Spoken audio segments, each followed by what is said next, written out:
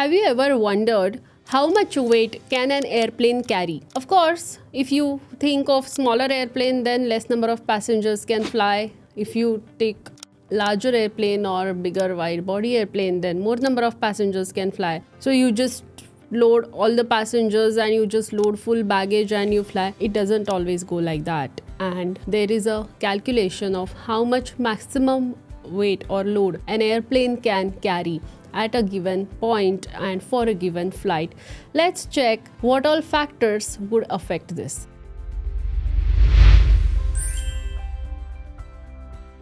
So we are going to discuss this in detail.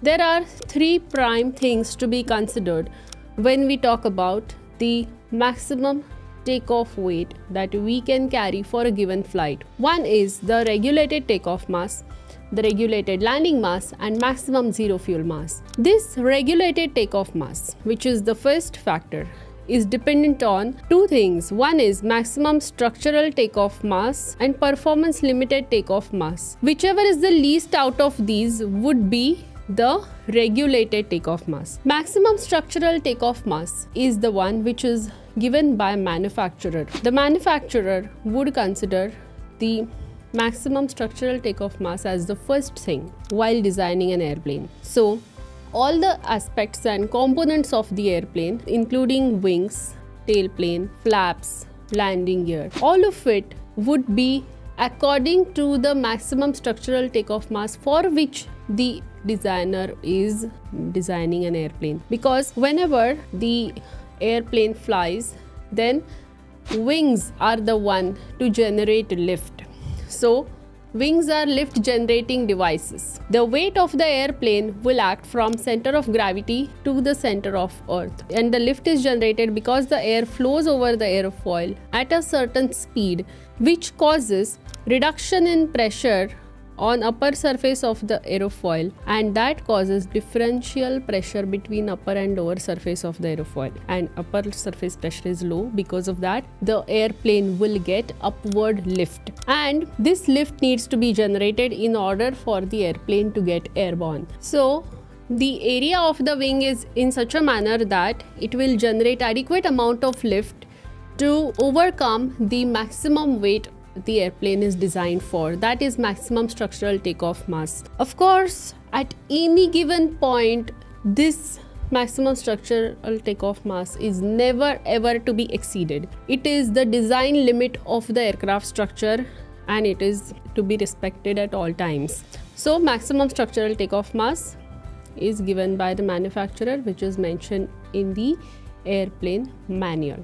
Now, what is performance limited takeoff mass? When you depart from a given airfield, there are limiting conditions at the place of departure. There are many conditions like that, like field limit mass, there is climb limit mass, there is obstacle limit mass, there is VMBE, which is maximum brake energy limit speed, then there is ACN PCN, which is the aircraft classification number and pavement classification number. So these limitations could be there at the place of departure. So what is field limit mass? Because of runway length. If runway is shorter at a given point where that particular airplane cannot take off with the maximum structural takeoff mass, then obviously you cannot carry that much amount of mass. That is field limit mass. This field limit mass is also affected by limiting conditions at the place of departure like pressure, temperature, humidity, etc. If you have higher density, then performance is better. Lift is generated easily because of the higher density air. Higher density is achieved if there is high pressure, if there is low temperature, and if there is low humidity. Okay, high pressure, high density, and vice versa. High temperature, low density, and vice versa. High humidity, low density, and vice versa. Field limit mass. Then there is climb limit mass. If there is any requirement to have a certain climb gradient during departure, in that case you may not be able to climb with full load on the flight, because when you have higher mass, then your climb gradient is also shallow and you may not be able to meet with the requirement of the departure SID. Okay, so that is climb limit mass. Obstacle limit mass. If you are departing from an airfield like Leh, where there are so many mountains around, or even airports like Imphal, Guwahati, if there are so many mountains around and if your climb gradient is not being met with or what is required, then you will need to carry lesser amount of weight on the flight. That is obstacle limit mass. If in case the pavement is not suitable to carry higher weight on that particular runway, then also you cannot carry full load. So all these factors will not allow you to have or take off with the maximum structural takeoff mass. So because of that, you calculate performance limited takeoff mass. Okay, maximum structural takeoff mass, when you compare it with performance limited takeoff mass, then whichever is the least, that will be regulated takeoff mass or RTOM. So we have considered all these factors and then calculated regulated takeoff mass. Now, what is this regulated landing mass? The way we have maximum structural takeoff mass, in the same way we have maximum structural landing mass. The manufacturer will decide and determine that this is the maximum structural landing mass with which the airplane can land at any given airfield. For landing, you cannot exceed that particular weight at any given point. So that is maximum structural landing mass. Now, depending on the airfield, you may not be able to land with this maximum structural landing mass, but it can be reduced because of certain conditions at the place of destination, and whatever the maximum mass the airplane can land with at destination is known as performance limited landing mass. The least of maximum structural landing mass and performance limited landing mass is known as regulated landing mass. So what is performance limited landing mass? Performance limited landing mass is landing mass reduced because of prevailing conditions at the place of destination, like runway length. If in case runway is comparatively shorter, in that case you may not be land with the full load as maximum structural landing mass, because you will require longer runway to stop the airplane which has higher weight. If the weight is lesser, it will take shorter landing distance. Field limit mass. So here you have the landing mass limited because of conditions at the place of destination, like runway length, prevailing conditions at destination like density, which is affected by pressure, temperature, humidity, wind at destination, etc. Then if at destination you have to do a go around, then also you need to have a certain climb gradient, like again in case of Leh or Jammu. Okay, at those airports, you know, the mountains are there around the airport, because of which the go around gradient is affected and that needs to be respected.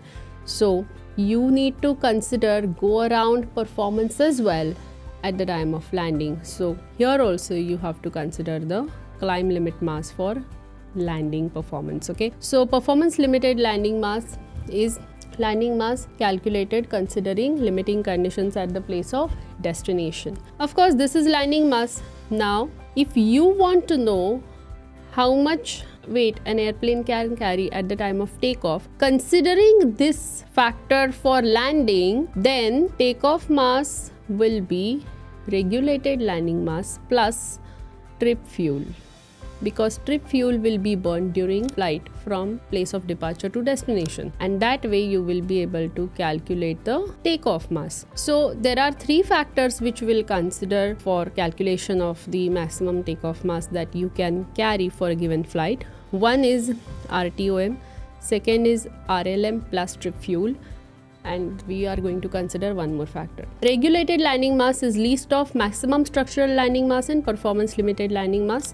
That regulated landing mass plus trip fuel will give you takeoff mass. Now, maximum zero fuel mass. Do you know that Airbus 350 carries about 1,50,000 liters of fuel in its wings? That is as good as 3,000 cars fuel consumption. That is carried in the wings. Why is fuel carried in the wings? Because lift is generated by wings and weight acts at center of gravity towards center of earth. These two forces will form a couple of forces, and if you consider these two wings, each wing produces 50% lift and the weight acts from center of gravity towards center of earth. So what happens? There will be lot of stress at the wing roots, and if there is no fuel carried in the wings, the amount of stress will keep on increasing. Of course, no manufacturer would want the stress to build up and wings break apart. So there is a maximum structural limit to how much amount of weight you can carry without having any fuel in the wings. That is called as maximum zero fuel weight or maximum zero fuel mass.